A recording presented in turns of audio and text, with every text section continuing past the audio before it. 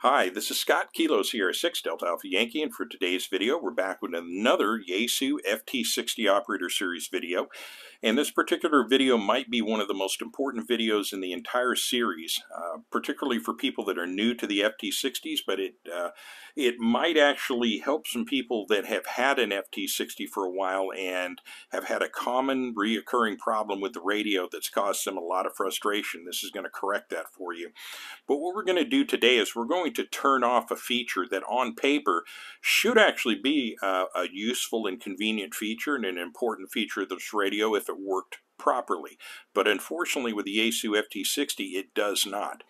And turning this feature off, like I said, is going to save you a ton of frustration moving forward.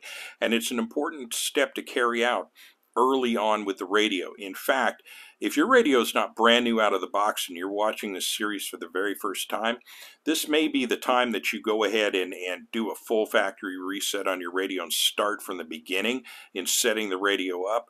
And I think moving forward, your radio may in fact work a whole lot better. And I'm going to demonstrate exactly what I'm talking about because it's better to understand by seeing it rather than me just telling you about it. But what we're going to turn off as a feature is automatic repeater shift. Now, what automatic repeater shift is supposed to do, if it works correctly, is that from the VFO mode, if you punch in a frequency that is associated with the range of frequencies set aside for repeater operations within that band, this radio will automatically apply the relevant negative or positive offset to that selection, and you can begin operating the repeater right away. So really, if it works right, all you need to know is the receive frequency for the repeater, punch that in, and it automatically drops the offsets in, and you should be able to key down immediately and start operating that repeater. And if it works, then you can save it pretty efficiently into the memory system, name it, and you're good to go. So if it worked correctly, this would be an awesome thing, but it doesn't.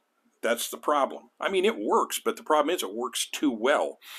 And the reason why I say it works too well is it does it a little bit in the VHF band, but where it's particularly bad is the UHF band. In the UHF band, if you punch in, well, pretty much any frequency within the 70 centimeter UHF band, it automatically applies a plus or minus 5 megahertz offset immediately, and that would include simplex operations. So let's say, for instance, we wanted to go to the North American UHF 70 centimeter simplex calling frequency, a frequency that is set aside for nationwide simplex operations in the UHF band on 70 centimeter. That frequency is 446.000. I have it right here. And in this radio, it's actually labeled call 2, but it is the same. So this radio is set up correctly. So if I key down, everything works fine. So I have simplex communications, and that is because automatic repeater shift on this radio has been turned off. But let me turn on automatic repeater shift and show you the problem that is presented here. So let's go to menu. We're going to FW and 0. We're going to go to item number 4, which is automatic repeater shift, and then from there, let's go ahead and turn automatic repeater shift on. And let's exit out. Now, nothing changed, but what's going to happen is the moment I do anything to this radio, it's going to start applying automatic repeater shifts. So all I'm going to do at this point is I'm just going to turn the channel selector knob 1 notch. And watch what happens. I just turned it just a wee bit. Now that definitely is not the receive frequency for any repeater in the United States that I'm aware of. But you'll notice right away, just above the 446 here, you'll notice a minus symbol popped up. That is an offset direction indicator telling you that offset has been applied. So let's go back to 446.000, which again is not associated with repeater operations.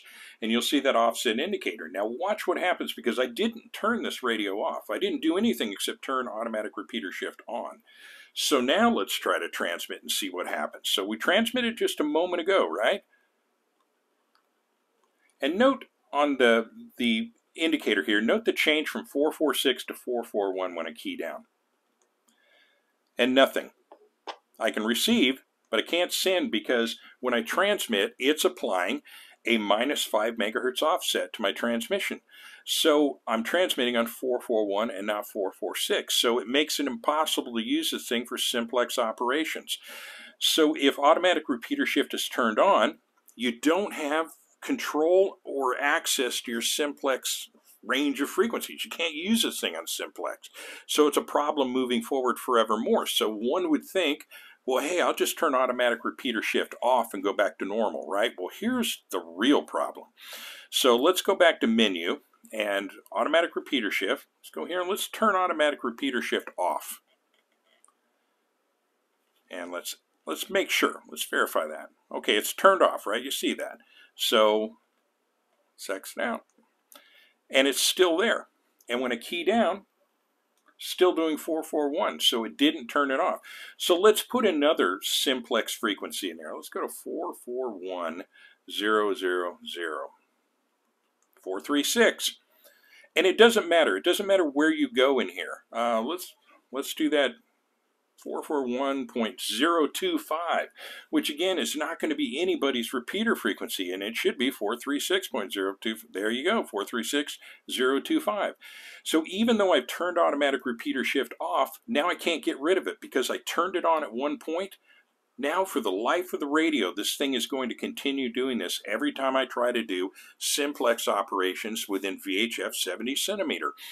So that is a problem. That is kind of a massive problem. So and it doesn't matter also if you use like a computer system to set up your radio. So if you go in and you set your radio up with Chirp or RT Systems or whatever, you put all of your repeater frequencies in there.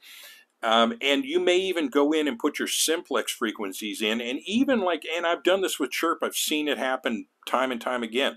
I'll go in and I'll notice that offsets have been applied automatically, even with Chirp, and I'll go in and I'll remove all of those, and I'll come back later and read the radio to the computer, and they're back again. So it's a persistent problem moving forward. And the only way I've found to get rid of this and make this radio actually work the way it works is to completely, because once it's been turned on, the only way to get rid of it is to reset the radio and start over again. So that's why this is something you want to do very early on with this radio. You want to turn automatic repeater shift off, and you want to leave it off for the life of the radio. Don't ever turn it on again. So what I'm going to do here to get rid of this, and I'll show you how you would do this, because whether it's 2 frequencies in here or 900, the problem is still going to be the same. So I'm going to have to do a factory reset on the radio. Now this is going to remove any programming that's on the radio, and I'm going to have to start over again. Once again, to remind you, is why you want to do it at an early stage. But as a reminder, to reset the radio, I go to the Monty button, which is the one just beneath the PTT that has a little nipple point on it there. I'm going to hold that down while I turn the radio on. I'm then going to use my dial indicator and go to all RST, which is all reset. I'm going to short press FW, and it's going to reset the radio. So I'm now back to factory settings. I'm going to go to the set menu by pressing the FW and 0 key. I'm going to go to item number 4. First thing I'm going to do on this radio is go to item number 4.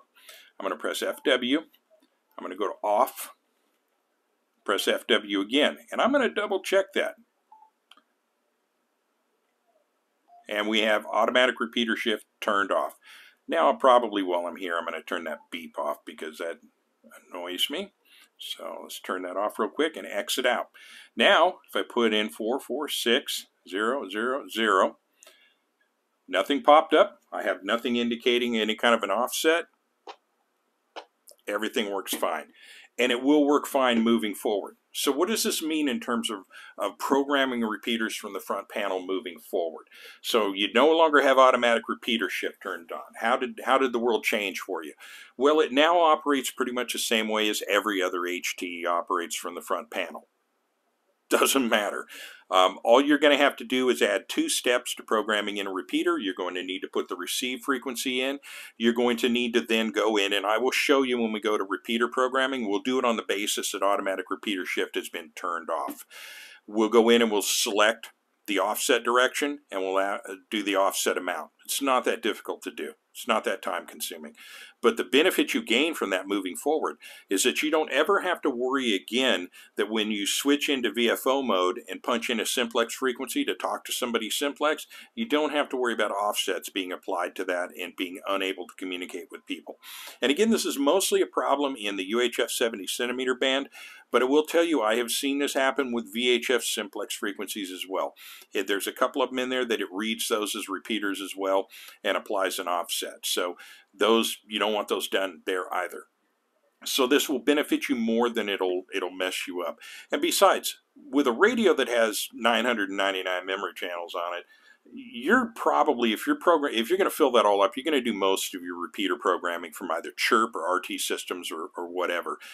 So it's not going to slow you down there. So I see this as a net positive across the board. It's going to outweigh any deficiencies in removing it. So again, pay attention to that. Make sure you have automatic repeater shift turned off on your FT-60, and do not ever, ever, ever turn it back on, because as I will remind you, if you turn that thing back on, it's gonna be persistent moving forward, and you're never gonna be able to turn it off again until you reset the radio. So hopefully that made sense. If there's any issues or problems, please contact me in the comments section there.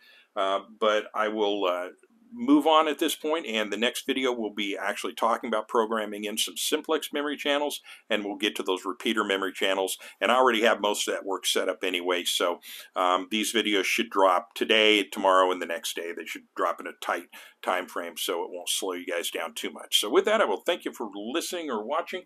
This is Scott, Kilo Sierra 6 Delta Alpha Yankee from Visalia, California. Have a wonderful day.